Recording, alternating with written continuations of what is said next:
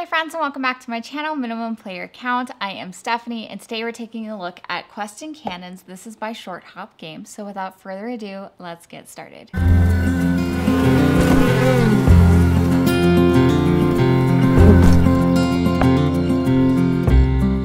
So depending on the amount of players you have and the type of mode that you're playing in is going to decide on the type of map that you're going to create. Now this has a variable player map, and this is more of a pick up and deliver type of game. Now you can go anywhere from 1v1 to 2v2 to 3v3, or you could do a free-for-all, or just kind of decide on what your group feels.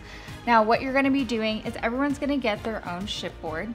And this is a prototype, so be aware that some of these components are subject to change. Now, what you are getting is you're going to be placing any ship upgrades and these ship slots. If you get coins, they're going to be placed here. This is where you're actually going to be putting your player tile in there, and that's going to depend on the one that you place. So what happens is you just slide it right in there. And this is going to tell you how you start your game. It's also going to give you how much life you have as that player. You get 3 action points per turn, and this is where you're going to be placing your ship sails, and you're going to be using them to do extra movement. This down here is where you're going to be placing your cannons. This is going to be where your dice go, and this is going to be where you store your goods that you have picked up. So if you're doing a group type of game, what you're going to be doing is you're actually going to be picking a faction, and then you're going to pick off of that faction what players you're going to be playing. So some of these have pictures and some of them don't, because those are, again, prototypes still to be determined. But what you're going to be doing again is when you move, you have to use an action. Now, if you want to move more than one space, you can either use another action, or if you have sails that have been unspent, you can spend those sails to move further. Now, as you're moving and you discover new islands, what you'll be doing is as soon as you discover or land on a new island, you're going to be flipping over a token that is on that specific island. You're going to look at the goods that are on that island. You can then collect or gather those goods and place them in your ship, especially if you have enough space. You're going to gain a coin and you're going to gain a quest.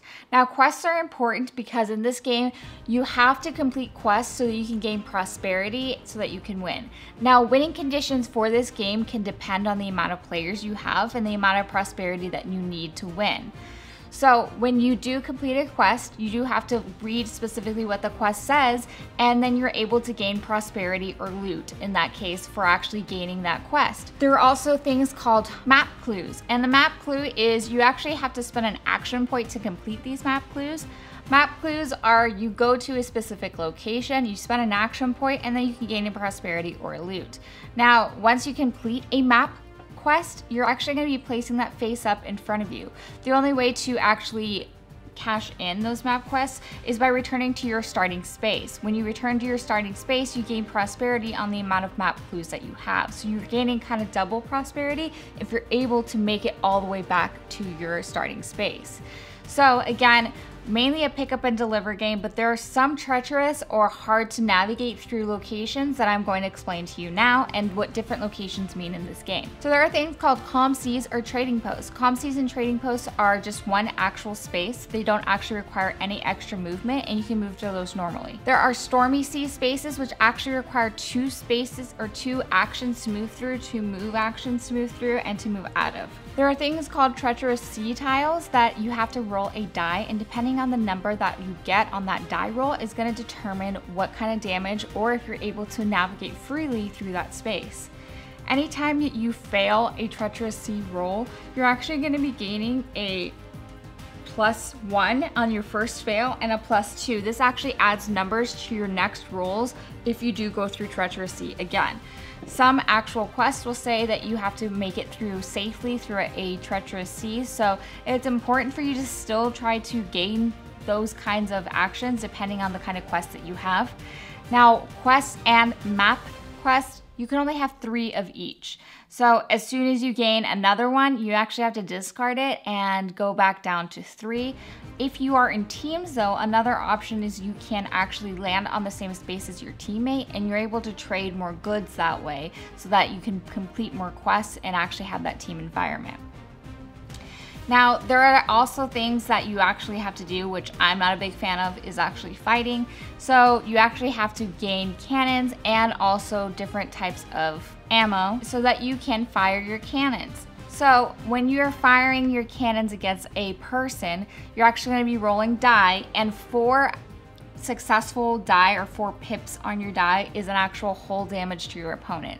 So you're actually going to be fighting each other in this so that you can actually destroy one person, and if you do actually end up sinking someone's ship, you're able to gain some goods from them while they do take that damage and they have to reset.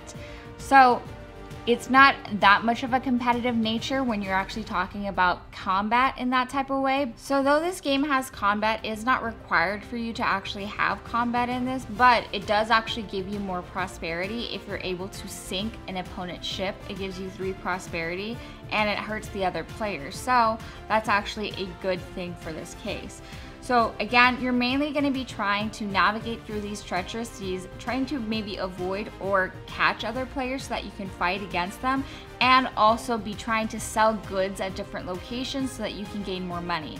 Money, I feel like, is scarce in this game, especially if you're playing, not in a group environment where you're trying to just gain as much coins as possible so that you can upgrade your ship, because upgrades are very important. You need to have a certain amount of cannons or ammo so that you can actually protect yourself. Some player skills allow you to have extra space for carrying goods, which is great to gain more money. Some of them are more combative, where they'll actually allow you to have more cannons, which is great, again, just for combat. And some of them are more agile in the terms of they're able to move more freely throughout the map by using specific things. Now, loot cards are cards that you can be gained through quests or that you can actually buy at the trading post. So loot cards will actually have some options of being able to get ship upgrades, which are extremely valuable, as long as, you know, it's not like a one-time thing and that you're able to use it continuously. Sometimes there are things that you can get from loot cards that are just one time, which are still helpful, but the real big winners on that are going to be those ship upgrades that really help you throughout the game, which can only be received through getting those loot cards, which are pretty hard to get. If you're trying to complete quests to gain that prosperity, you have to decide if you're really trying to gain more of that coin prosperity, or if you're trying to gain more ship upgrades by playing, I guess, kind of gambling on if you're going to be able to get a good loot card. So other places on the map are trading posts. Trading posts are where you're going to be able to trade goods out to either gain money or just to trade for other goods. There are outpost sections where you're able to actually upgrade your ship. This is very important, again, because upgrading your ship is essential. And there's your starting spaces. Starting spaces are going to be where you're able to take those map clues back to so that you're able to gain more prosperity and hopefully win the game. Now, that was a lot of information, and I hope that you were able to kind of catch up to what I was saying here. But if you have any questions, feel free to leave those down in the comments below. If you want to know my thoughts on quests and cannons, please make sure to stick around to see the next video. I will link that up here. I will also be tagging that down below for you. So if you do want to know my thoughts on quests and cannons, check it out. And again, I do want to thank you all so much for watching. I also want to thank my Patreon supporters and everyone for watching my channel. So thank you so much. See you next time.